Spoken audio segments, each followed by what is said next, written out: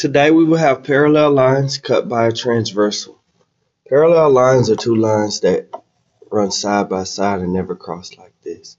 Anytime they're cut like that, that is the transversal. The TEAC is 8.8D. Use informational arguments to establish facts about the angle sums and exterior angles of triangles, which is what we did yesterday. The angles created when parallel lines are cut by a transversal.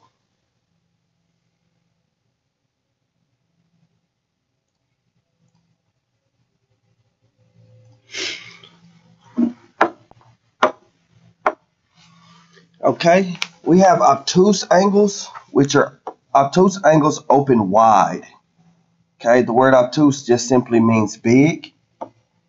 Examples of obtuse angles are angle 2, angle 4. See how that opens wide?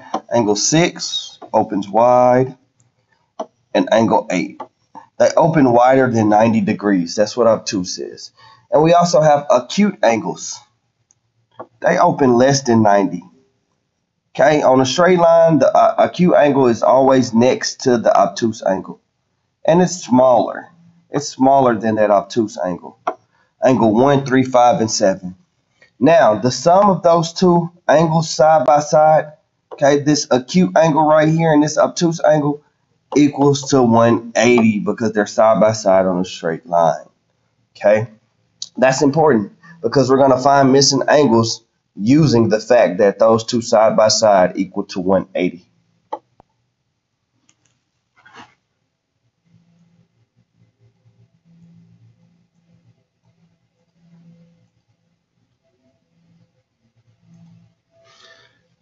Okay, let me scoot my calculator over. Okay, so it says if the measurement of angle 1 is 57 degrees, find the measurement of all of the other angles. So, the first thing I want you to know is that if this is 57, okay, all of the small angles are equal to 57. And here's how you locate those, okay? Angle 3, the one directly across from it, is also 57. Okay? And then down here at the bottom, in the direct same places as at the top, here and here, you see how those are in the same places on that line? That is 57, and this one is 57. Okay?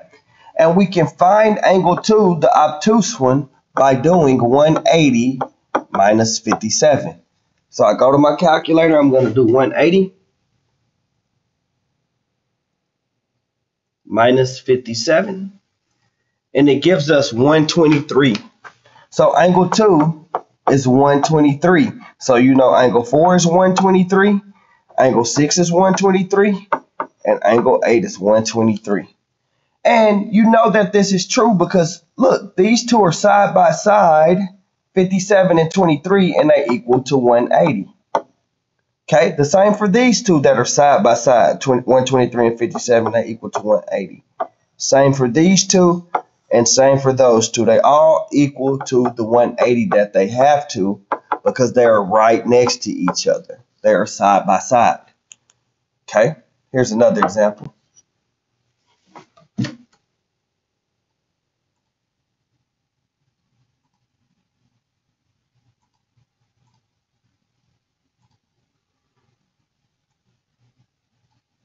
Okay, so it says if the measurement of angle A is 120 degrees, what is the measurement of angle H? So here's A. We're going to write in the 120, and they want us to find H down here. Okay, now I can look at this and see that this is obtuse. It opens wide. It's not the small angle. This one here is definitely smaller than this one. This is also an obtuse, so it is also 120.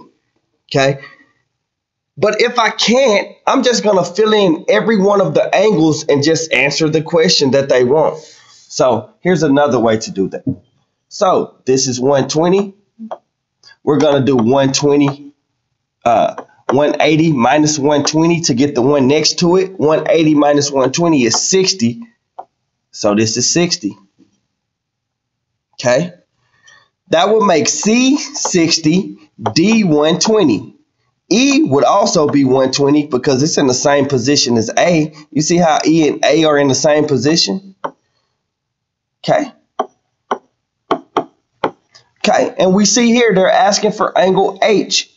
It is in the 120 position. It is an obtuse angle. It is the big one, not the small one.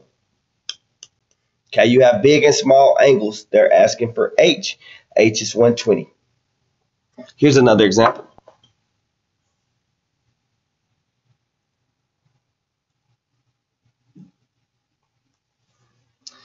Okay, it says if the measurement of angle A, if angle A is 135 degrees, what will angle B be? This one is really easy to see because the angle opens up so wide. Okay, that is an obtuse angle. That is 135. We see that that is also an obtuse angle. It is also 135. But if I can't see that visually, what I have to do is I have to do 135. Okay, then I can find the small one right here next to it, the one directly next to it, by doing 180 minus 135. Okay, and in that situation, I would get 45. So we know that this one is 45. Okay, this one is 135. This one is 45. This is 135, 45, 45, 135. So we know that B is 135. And I don't see that as an answer choice. Maybe it should have been C. There it is. Here's another example.